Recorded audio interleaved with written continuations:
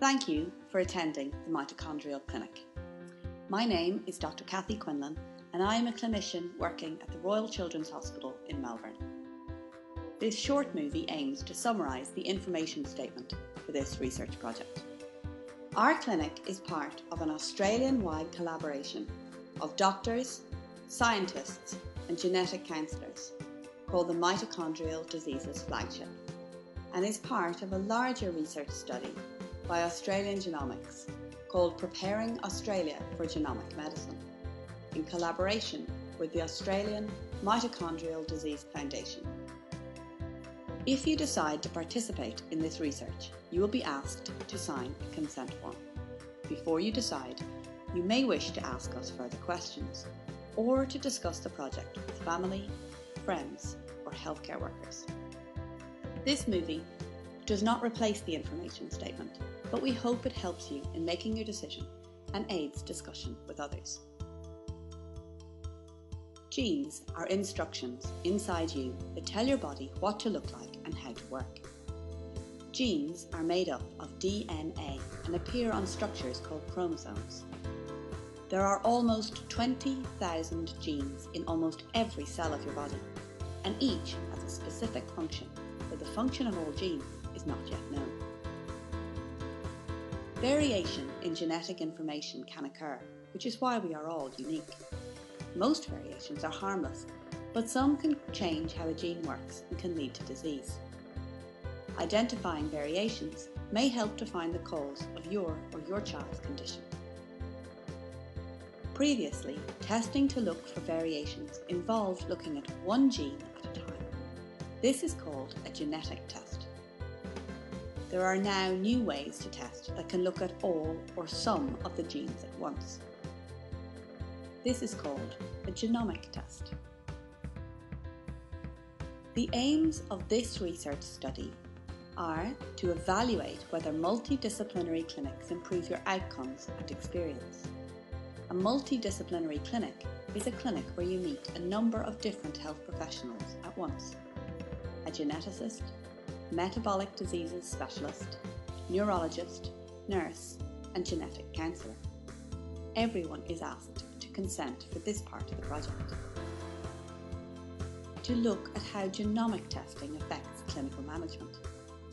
If the mitochondrial disease team think a test is suitable for you or your child, then they will explain this to you and you will be asked to consent for this part. To determine the cost-effectiveness of multidisciplinary mitochondrial disease clinics, which involves filling out 2 questionnaires. To evaluate if providing further research as part of this study will provide more diagnoses, answers for families, or further our understanding of your or your child's condition. If you or your child is having a genomic test, then we may need to collect a blood or saliva sample. We will use this to extract, test and store your or your child's genetic sequence. The results will be given to you in a future clinic appointment.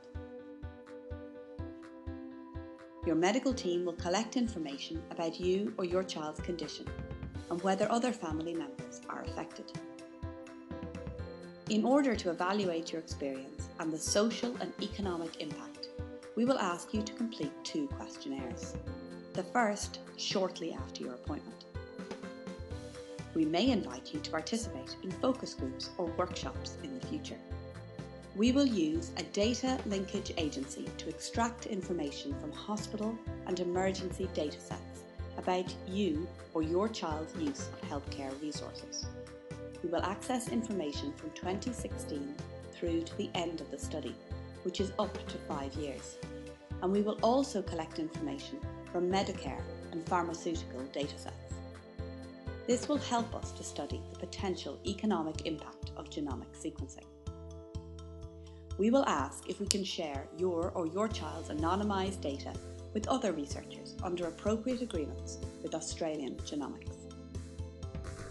You will be asked if you would be willing to be contacted in the future about other research projects, and we may ask if we can collect blood or saliva samples from parents. Again, this is optional. It is your choice if you want you or your child to take part in this research. If you consent but change your mind, you can withdraw at any time. Your decision will not affect your or your child's routine treatment or your relationship with those treating your child. The multidisciplinary clinic model offering genomic sequencing is not currently routinely funded. By taking part, you may receive information that could influence your or your child's healthcare.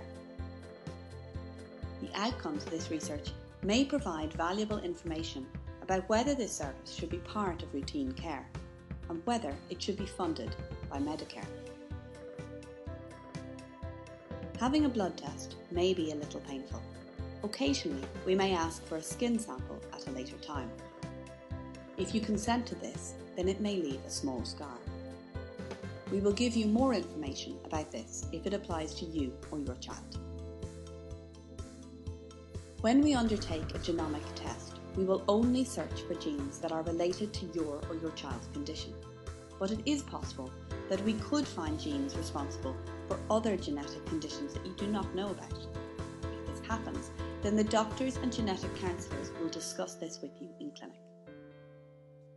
Sometimes results may have implications for other family members, so you may wish to think about how you will handle this information.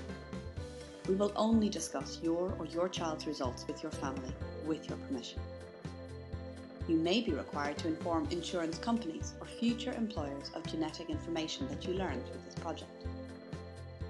Because this research may include whole families, we may discover that they are not biologically related. This information will not be made available to you. Information that could identify you will never be placed in national or international scientific databases. But because your genetic information is unique to you, there is a very small chance in the future that someone could trace it back to you or your child. All researchers have a duty to protect your or your child's privacy and to keep your or your child's information confidential. All information will be identified with a unique study number. Only the study doctors and their relevant research staff will be able to re-identify the data back to you or your child. All data will be stored in a secure, password-protected electronic database.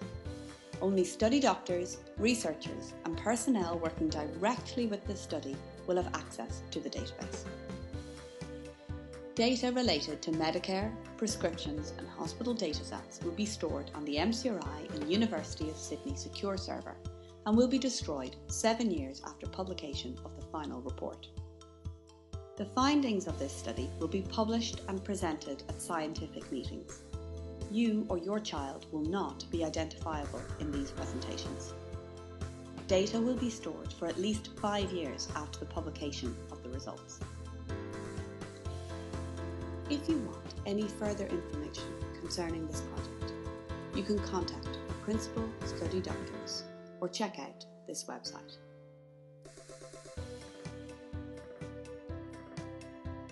Thank you for taking the time to watch this short movie. I hope it has helped to explain this research project. You may wish to watch it again or to contact your study team with further questions.